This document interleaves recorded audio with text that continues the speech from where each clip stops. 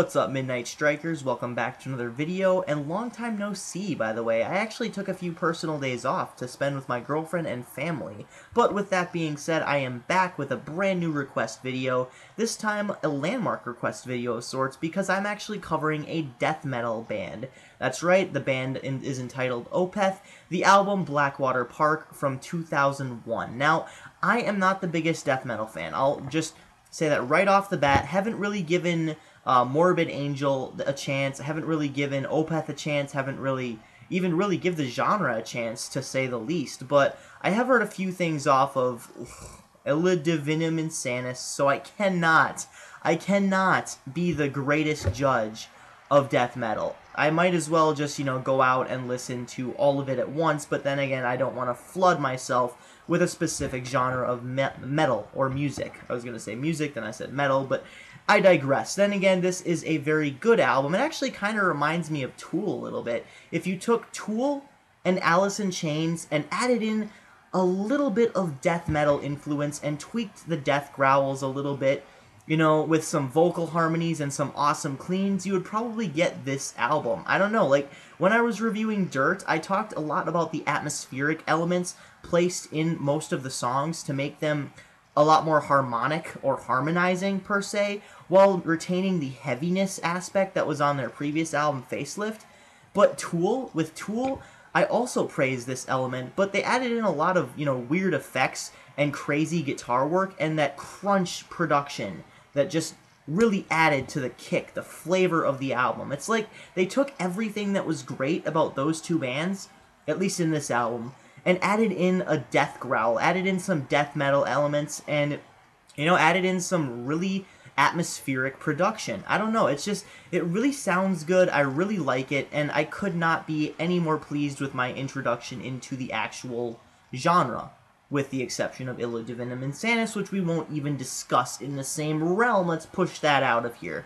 I will actually be reviewing Opeth's newest album, so be on the lookout for that. I'll actually give that one a chance too. I might as well, go back and listen to all their material, but, that is for a different video on a different day. So let's get into the album, shall we? The album kicks off with The Leper Affinity, which actually has a really kind of mid-tempo, more borderline on the faster side, or faster-paced guitar riff, and it's more, riff-centric, where it's centering around a specific riff with the drums all intact. It's very, a little bit more on the atmospheric side, not as much as, say, the next song, Still Day Beneath the Sun. Excuse me, I got that one wrong, but I don't know, it just, with 10 minutes and 23 seconds, it just seems like it runs on a little bit too long. I mean, don't get me wrong, I really do like the death growls. Everything was really nicely placed. Everything was where it needed to be.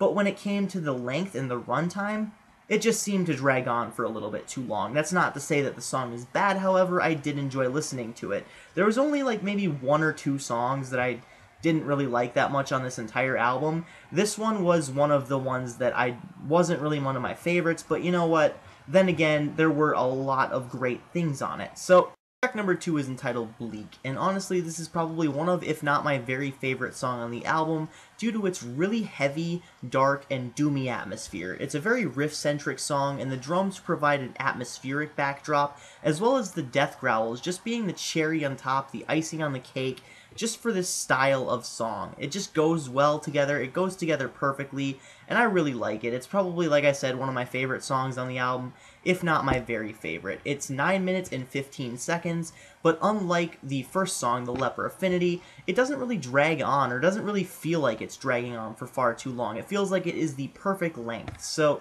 the next song, The Drapery Falls, kind of reminds me a little bit of One by Metallica in terms of pacing, where it just kind of goes on, a little bit, goes on a little bit slower, a little bit softer, and then builds up tension and heaviness as it goes along, and then all of a sudden, before just exploding with just riffage, I guess, riffage and aggression, because this, towards the end, towards the latter half of this song, is very aggressive, it's very fast-paced, and really heavy, actually. So it starts off soft and then just gets heavier as it goes along, much like One in that respect. So, like I said before, about pretty much every song on this album, the guitar work is there, it's very atmospheric, it's very heavy, very doom and gloom, very dreary. I don't know. I don't really know how to describe it, but it is very good. It's very articulate in its design. So one of the best parts about this album, the drums are where it needs to be. Everything is where it needs to be. So the next song, Dridge for November. I apologize if I said Dridge or Drig, whatever it is, wrong. But, hey, I'm just reading on off Windows Media Player. So this song is much in the same vein as the last one, The Drapery Falls, but it's a lot softer. It's a lot more downbeat and downplayed than the last song.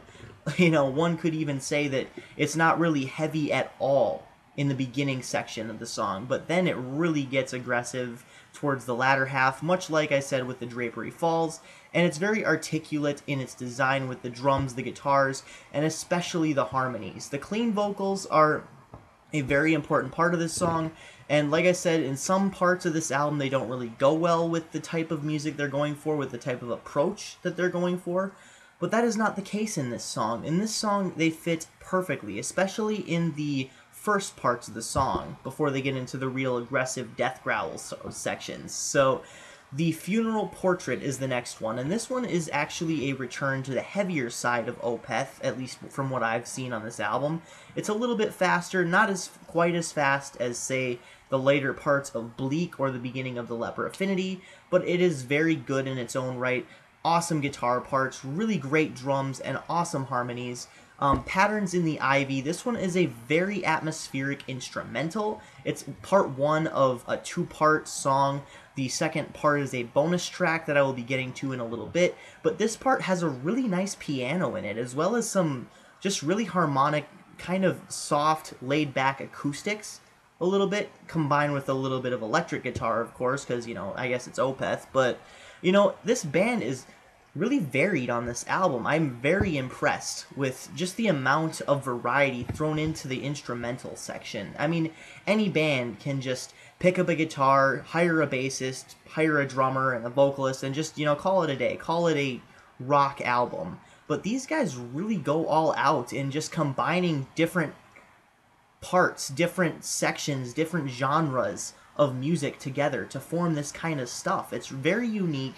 I've never seen it before. I've never seen guitar parts, just guitar melodies and harmonies just so intricately woven together to form a cohesive product. I mean, it's amazing. I really like this, and I am definitely going to check this out. So, you know, check out further into their discography, that is. But as far as Patterns in the Ivy goes, this is probably the most unique song on the album, or the most unique instrumental, that is. I mean, it is just, wow. And then it leads into Blackwater Park perfectly. And Blackwater Park probably has the most interesting, has the most intricate design in the guitar parts, the most articulate, and just most well thought out, I suppose I should be saying. And this is probably my favorite song guitar-wise, as well as my favorite song in terms of heaviness and aggression. I mean, wow. The death growls, for one, are just mind-blowing. I really like some of the cleans. There are few cleans in this song, but, you know, they do fit in this version. The next song I'll get into, they don't really fit that well, but for this one, they fit perfectly. The lyrical content is just soaring high. It's really good, and a great way to close off the standard edition of this album. Now, before I give it a rating, I am going to get into the 3 bonus tracks that were included when I got this album. So, Still Day Beneath the Sun, I almost said Beneath the Night, but Still Day Beneath the Sun. This is a interesting song. It's very slow. The guitar work is very precise and very experimental, I suppose, but it's a slower and softer song with a lot of cleans thrown in there by the vocalist. Don't know the band members' names yet, but a lot of stuff thrown in there by the vocalist, clean-wise. And I heard they have 2 clean albums as well, where the entirety of all of the vocals are sung clean, one of which being their now most recent album from 2011. I hear they're coming out with a new album, so yeah, as I said before, I will be reviewing that. So basically, this is kind of a step towards that direction a little bit, and you know, for some reason, the style of vocals really reminds me of Ozzy Osbourne from Black Sabbath, his Planet Caravan. I don't know why. I mean, the style of the song is completely different, but that vocal touch really reminds me of it. And I am really glad they didn't include any death growls in this song, because it would not have fit, or at least in these sections that I'm talking about. You know, the really slow and articulate sections, that is. But the next song is Patterns in the Ivy 2. Now, this is part 2 of a 2-part medley, Patterns in the Ivy. And I don't know whether or not to listen to it right after Patterns in the Ivy or after Still Day Beneath the Sun, because it is a 2-part song. At first, you know, I thought they would go together, but I guess not. So, Patterns in the Ivy 2, this is another one that is a little bit more on the aggressive side, a little bit more on the heavier side, but it's also very atmospheric, and the drumming especially, the drum work, is very good on this song, in addition to the death growls. That's not to say the guitar work isn't, you know, phenomenal as usual, but that is something that by this point we have grown to expect from a band like Opeth. So, Harvest is the next one. What a perfect way to close off the album. I mean, this song is great. Not one of the best songs on the album, but it is still very good. One of my favorites, I guess, you know, in terms of the weaker songs on the album, in terms of, you know, like, The Leper Affinity, wasn't really too big of a fan of it. Harvest, I mean, it was a good song, but I like Harvest a lot better than I like The Leper Affinity, or at least somewhat. So, with that being said, I'm going to give this album a solid 9 out of 10. I really like it. Definitely urged me into checking out Opeth's discography. And I hear, you know, even a lot of the bigger reviewers hold this band in high regards, even to say that they are the best death metal band around. I might even get into some Morbid Angel or some other death metal albums. So, first death metal album review ever. Thank you very much for watching. Thank you very much for requesting this video. This is Midnight Strike 3625. Hope you enjoyed. Keep calm and rock on.